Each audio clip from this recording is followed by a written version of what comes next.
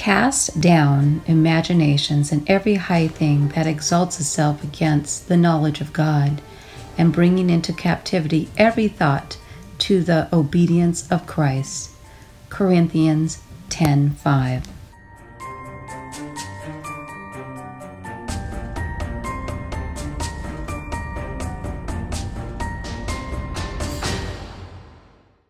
Hi, this is part 5 of our series where we're talking about the dangers of gaming, books, movies, yoga. There's no arguing it. Children in public schools are learning yoga. According to yoga instructor Mark Blanchard of Progressive Power Yoga, he taught children at Colflex Elementary School in California.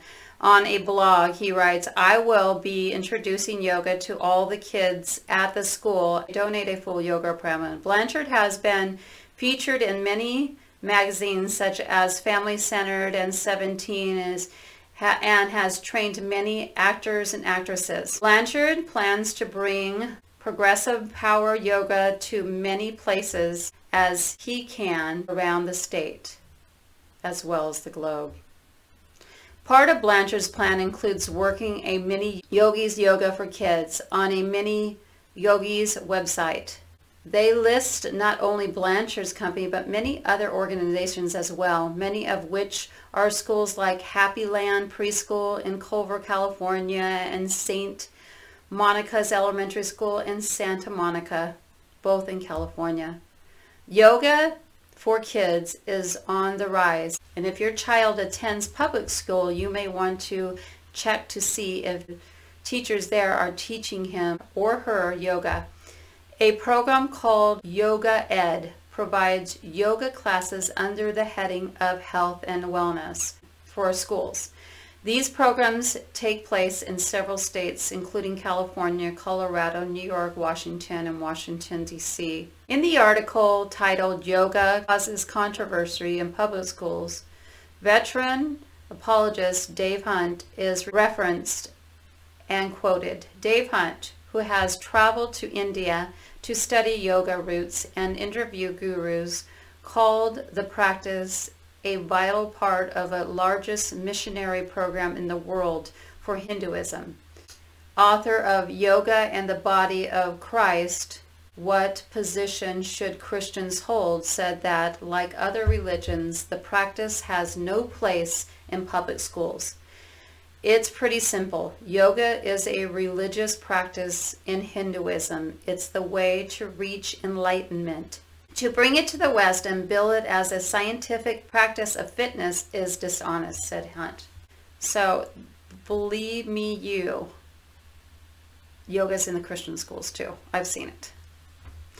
Parents whose children are in Christian schools may need to be concerned too. More and more churches and Christian organizations are opening their doors to the practice of yoga, and biggest Christian publisher Thomas Nelson published a book titled Yoga for Christians in 2006.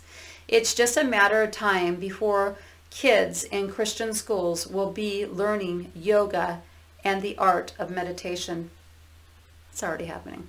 It's been happening for a while. It is tragic to know that countless public school children are being taught practices that are rooted in Eastern mysticism and will learn how to say Namaste, the God in me greets the God in you, before they learn they can have a relationship with God through Jesus Christ without going into alternative states of consciousness through meditation. And it is equally tragic that many Christians will not even be able to help them because they are learning similar practices through their own spiritual formation, i.e. contemplative prayer, spirituality programs in their churches.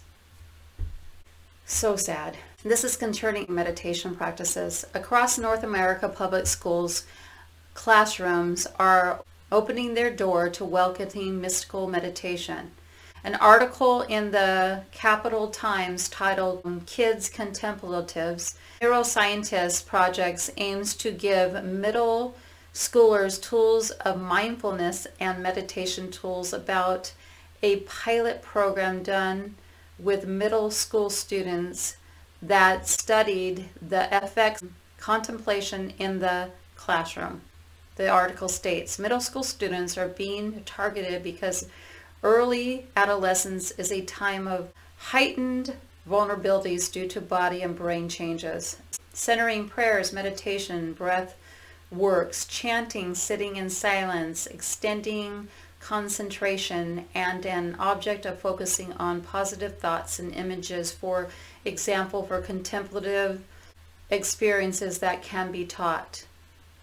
Neuroscientist Richard Davidson, who was the chair for the project, wants to use the research in meditation practices by studying the brain of Buddhist monks in the classroom.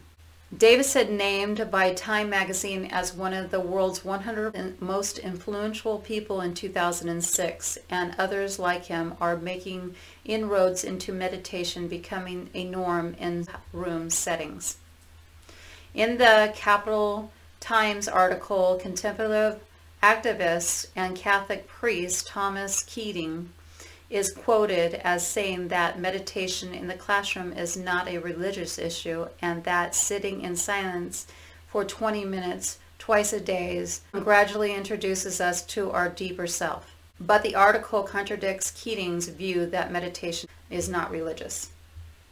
Like Buddhist meditation, centered prayers for Christians is an age-old religious practice that has experienced a revival in contemporary times.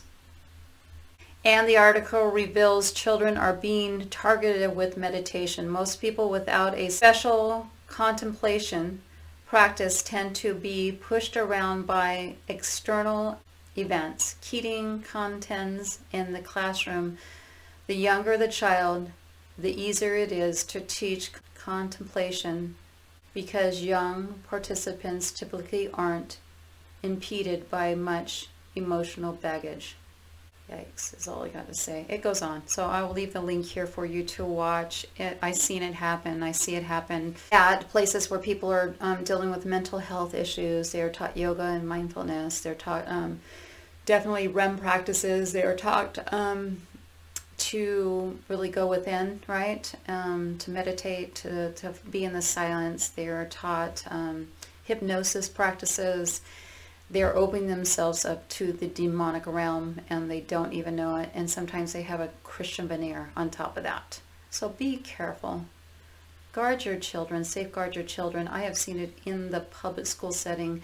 I have seen it in the Christian school setting. I have seen it in the teen setting, definitely, in classrooms where teachers are teaching the 10 darkest movies. They get to see each one of the clips from the 10 darkest movies out there, and they write a report about it. I am so blown away by all of that, and I had not even introduced my own children to it. They were introduced to it in a high school in 10th grade, to the 10 darkest movies that are out there, and nightmares and all the things that come along with children, even if they're saying it's not real, it's not real. They're scared to death. I had 2 children that are twins watch Chucky during Halloween, that little doll that kills people. And one of them kept saying, oh, it's not real, it's not real. And the other one, you couldn't even say Chuck E. Cheese. She was terrified, leading to nightmares. It is a childhood trauma. Parents don't know that because they've been introduced to fright and scary things as being cool and being something that is not real, and it's being something that is just darkness and evil in the imagination, and witch and rituals and cutesy kind of things, and they're thinking there's nothing wrong with it, but there's everything wrong with it. Just like the Bible said, we need to be separate, right? And to refrain from every form of evil. And I'm going to leave you with that thought. Also, I want to make sure that you come back and start to see our new ministry called Straight Talk, Rightly Dividing the Truth, where I have guests on the show on Straight Talk, where we're using the plumb line, which is the Word of God, to divide the truth accurately. And we'll be having topical discussions. We already have 2 that are up. One of them is dealing with sin and repentance, and the other one, the very first one, was dealing with the state of the modern church, talking about all kinds of the world inside the church, bringing in the world to bring in the world. Now we're hoping to have another person on the program real soon that's going to be talking about faith in the trials of life. And he has a lot of things that he had to go through in life and still strengthen his faith to stand unwavering on the Word of God. So bring everything back to the plumb line where all truth is found. Thank you. If you find this channel something you like to listen to and you'd like to hear more of what we have to offer, please down below hit subscribe, like, and share everything that we have here. That way we can reach more people to teach them about what's going on in the world as related to what's coming into the church. Until next time, thank you.